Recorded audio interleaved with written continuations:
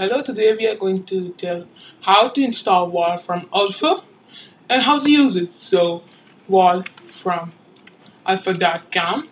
So, this is a main and official site. So, you have to sign up. Then, what you have to do is to download My API. Then, it will take some time. Then, here you see your app ID. This is very important to use Wolframalpha in Python. So let's do this. Now, using CMD, you have to install Wolframalpha plugin, or you can say variables or what. Now I just have to do is open CMD, pip install Wolframalpha. So actually I have installed already, so it will show satisfied. But if you don't, just install it.